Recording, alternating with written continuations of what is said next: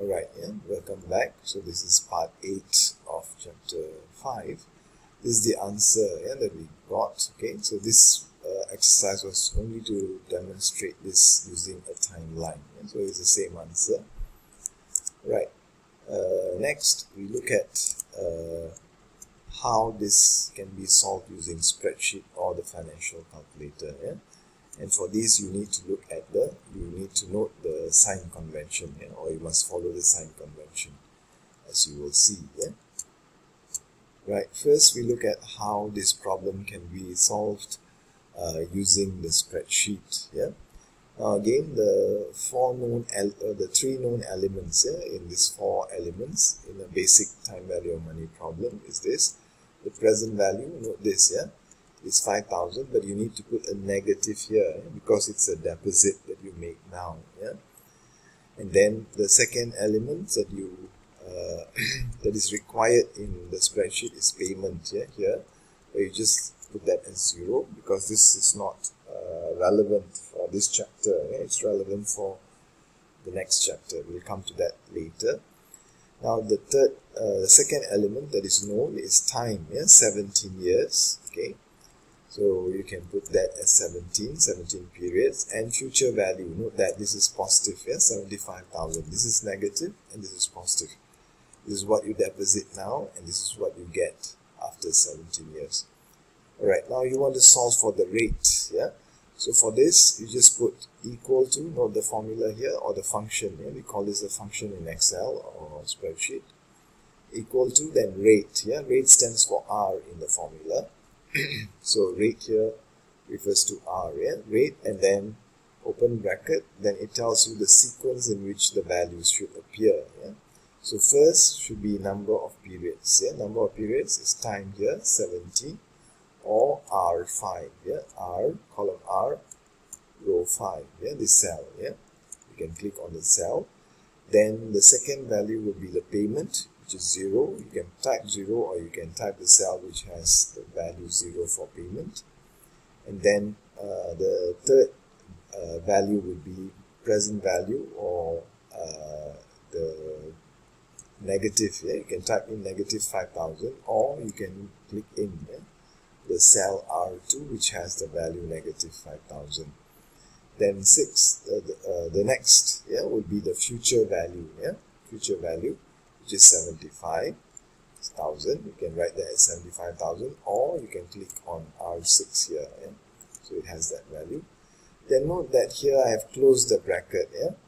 There are 2 more elements here. Type. As I mentioned, you can type that as 0. 0 means the cash flow occurs at the end of the period. But if it is 1, then it's at the beginning. But this is not relevant for this chapter. It's more relevant for the next chapter. We'll discuss that in chapter 6. Then next you find that there is a guess. Here, guess here relates to a rate that you are going to ask the computer or the spreadsheet here to try first. The computer actually tries the rate, rather than solving it deterministically. It uses an algorithm, and then it improves on the algorithm. It keeps improving until it gets a very good answer, which cannot be improved anymore. Therefore, you can put a guess rate, or you can just leave it blank. The computer will choose a rate at random, and then it can do it on its own. So because computer does the computation so quickly, it gives you the answer almost immediately. Alright, so once you finish all that, then you close the bracket and you click yes. The value is here, 17.2686%. Usually this will be given in terms of decimal. The rate will be given in terms of decimal, but you can display this in terms of percentage. Alright, that's how you use the spreadsheet to get the answer. Now let's see how you can use the financial calculator application. Let's look. Right, now we are trying to solve this same problem using the financial calculator application. Note that here it should be negative 5,000 Okay, remember the sign convention, because it's a deposit of 5,000. There is no payment. Okay, we'll come to payment in chapter 6. Yeah, so we leave that as 0.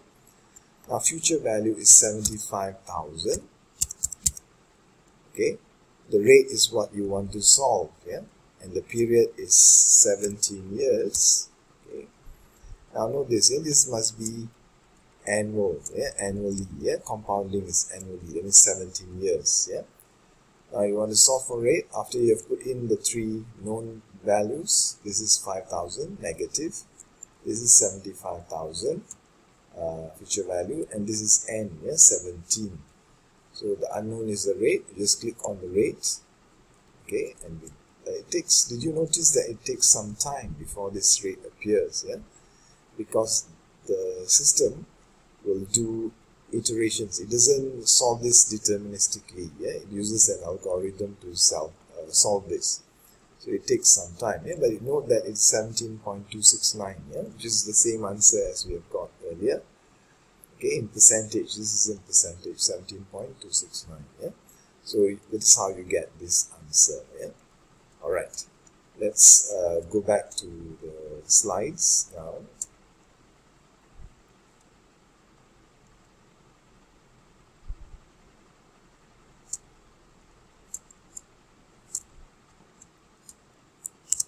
Alright, yeah, so we have almost completed the third part of this chapter, yeah, which is to solve for the unknown interest rate. Yeah, so let's do a quick review, yeah, of this third part.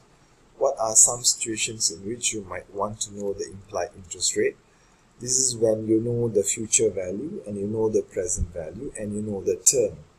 Okay, but you do not know the interest rate in that investment. Yeah, then therefore you can solve for this. Yeah, so any situation where you know the future value, the present value of an investment or a borrowing, and you know the term, yeah, but you do not know the interest rate, then this falls into this category. Yeah, all right. So let's do a quick quiz here. You are offered the following investments. Okay. One, you can invest $500 today and receive $600 in 5 years. The investment is considered low risk. Okay.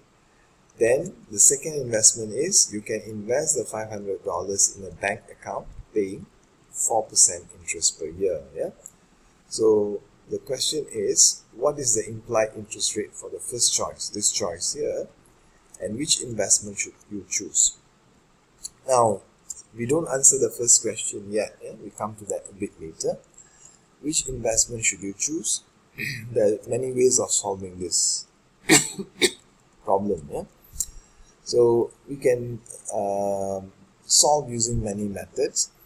Okay, the idea here is trying to solve for the implied interest rate here, and then compare this interest rate with this interest rate here. Yeah?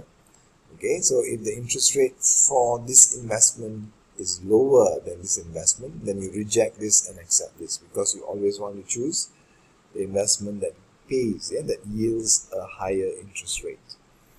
Okay, so let's try that. Yeah? So here, what are the known factors? $500 today, this is the present value, this is known. $600 in 5 years, this is the future value, this is known. The term is 5 years. Okay, so the third element is the term.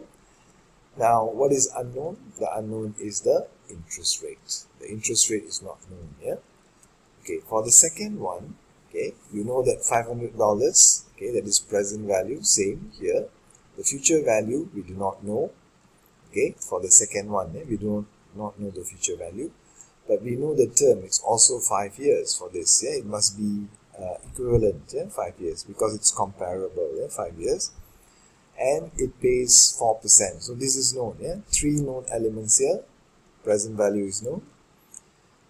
The term is known from here. It's implied from here, 5 years, and the interest rate is known. The unknown factor for the second investment, or the alternative investment, is that you don't know the future value. Yeah, so you can solve using the interest rate for the first one. Yeah, but that is why this question says, what is the implied interest rate for the first choice? Alright, so you can do it this way: 600 future value divided by present value, this raised to the power of 1 over 5. Yeah, then you minus 1, you get 3.7137. Note this, yeah, this is the implied interest rate. That means if you invest $500 now and you receive $600 after 5 years, you would have earned only 3.7137, or 3.714% per year for 5 years. Okay, which is lower than this, because here if you invest that same amount in a bank account that pays 4%, you get more. You get 4%, not this. Alright. So if you take the second, so you would say you will reject this and you will accept this. The second method of solving for this is to find the future value, because future value is not known for the second option. So you find the future value for year 5. Okay, this is present value multiplied by 1 plus r raised to the power of 5. Therefore, you get 608.33. This is the future value. Now, note that with this investment, the future value is only 600.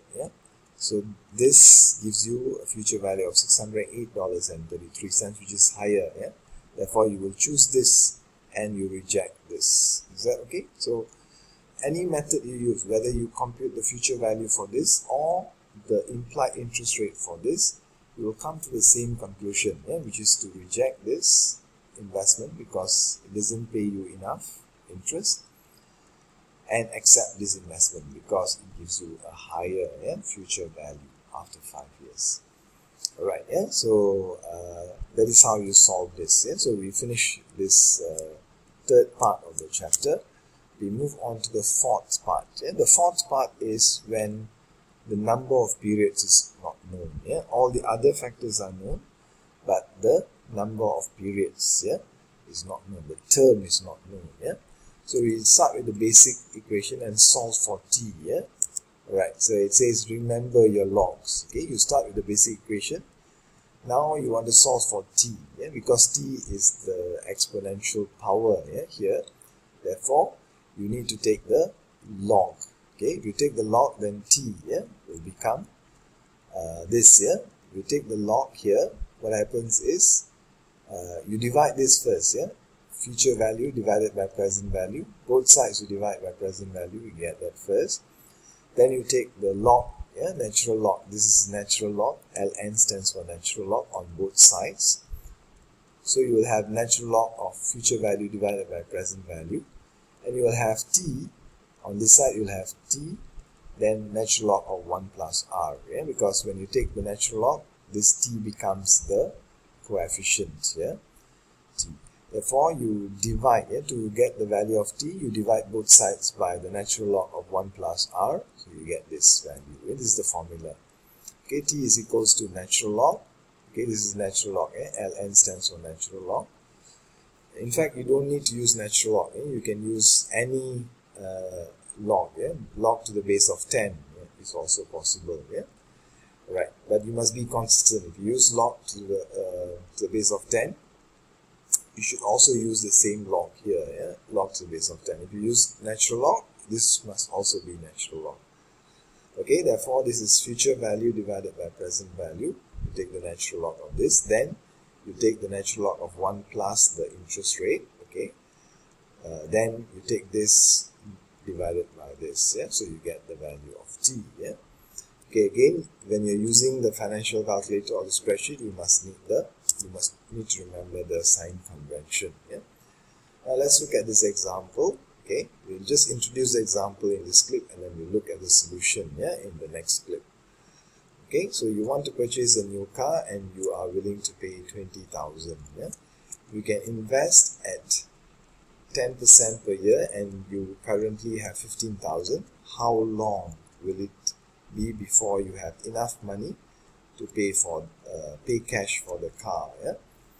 Now notice, what are the known elements again? One is 20,000. Now this 20,000 is the future value. After how many years? Okay, that is what we do not know. We want to solve for the time, how long. This is future value. and this is present